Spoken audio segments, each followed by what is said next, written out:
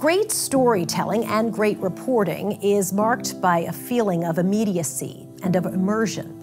With his latest documentary, filmmaker Feras Fayyad has followed up Last Men in Aleppo with another chronicle of life in modern-day Syria. The Cave is the story of a subterranean network of tunnels that function as a hospital. It is where the besieged residents of a war-torn town called Al-Ghouta seek relative safe medical care. Most are greeted by Dr. Amani Balour, a female doctor in her late 20s who remains undaunted by the, at times, rampant sexism around her to serve as the hospital's managing physician. The hospital endures everything from the constant fear of daily bombing raids to the heartbreak of children suffocating in war crime chemical attacks.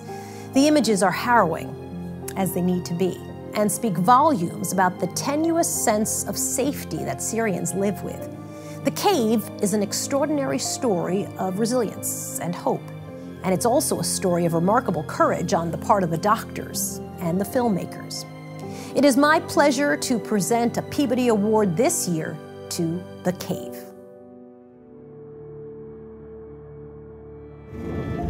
كطبيبة شهدت على كتير مآسي خلانا ندور على طريق للنجاة.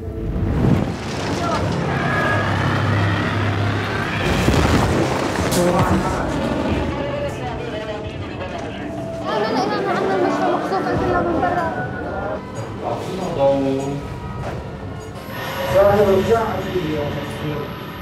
في حدا بقسم الأطفال؟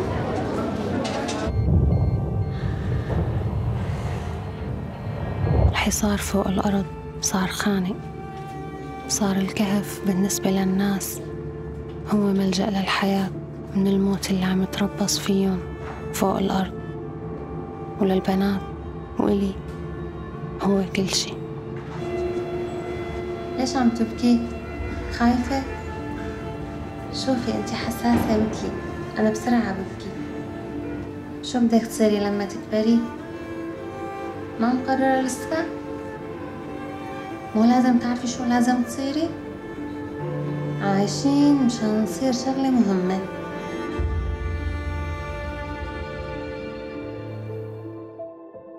Thank you for the great honor of this prestigious award.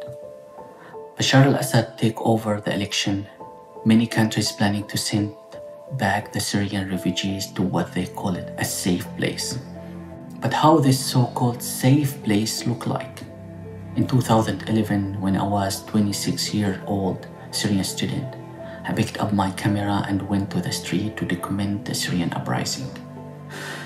As a result, I was kidnapped by the regime and became among many enforced disappearances.